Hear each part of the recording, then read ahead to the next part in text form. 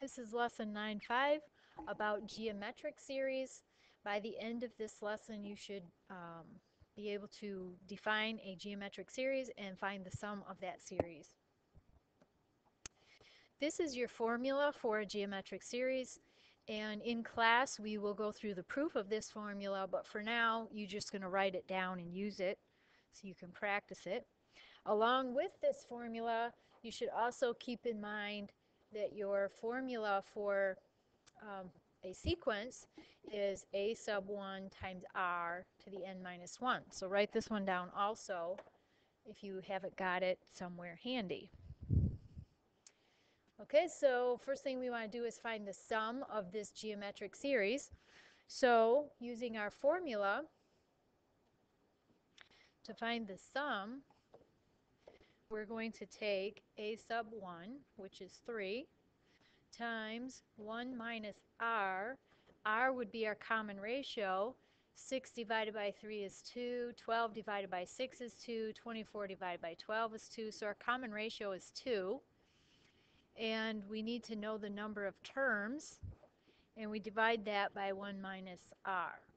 So again, to find the number of terms, we have to use our formula for a sequence, which is a sub 1 times a sub n equals a sub 1 times r to the n minus 1. So we're trying to find this last term, 3072. How far into the sequence is it? So a sub 1 is 3, our common ratio is 2, and we're solving for n. So first thing we'll do is divide by 3. That gives us 1024 equals 2 to the n minus 1. And now you have to go way back in your memory banks to figure out how to eliminate the 2 here so we can isolate the n. And you may recall this comes from logarithms. If we do a log base 2, on the right side it will cancel the 2. On the left side you have to calculate using your change of base formula. So we're going to have n minus 1 equals, change of base formula is 1,000, log of 1024, get that right, 1024 divided by log of 2. So that equals 10. 10 equals n minus 1. Adding 1 to each side, we get n equals 11. So we're trying to find the sum of the 11 terms in this series. So s sub 11 equals 3 times 1 minus 2 to the 11th divided by 1 minus 2. When you're doing your calculations, exponents would come before subtraction, so we have to do 2 to the 11th first. So we have 3 times 1 minus 2 to the 11th is 2048. In the denominator, we can do 1 minus 2 as negative 1. So 1 minus 2048 would be negative 2047.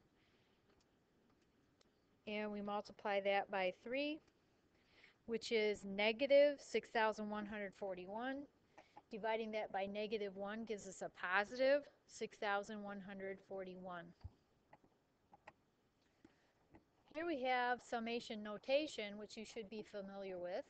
And we want to find the sum of actually 21 terms, because at the bottom here it says we're starting with the 0th term and going up to the 20th term. So that's actually a total of 21 terms. So we're going to find the sum of the 21 terms in the series. So using our formula, we take the first term, which will be what we get when we plug the 0 in. So 1/2 to the 0 is 1. 4 times 1 is 4. So the first term is 4. Times 1 minus r. R is right there, because in your formula it's a sub 1 times r to the n minus 1. So r is that term in parentheses. So we have 1/2, which we're going to raise to the 21st power. And then we're dividing that by 1 minus 1/2.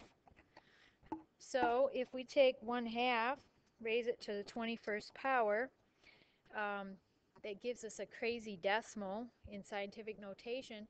So you could put this all in your calculator, 4 parentheses 1 minus parentheses 1/2 to the 21st, and let your calculator do the work.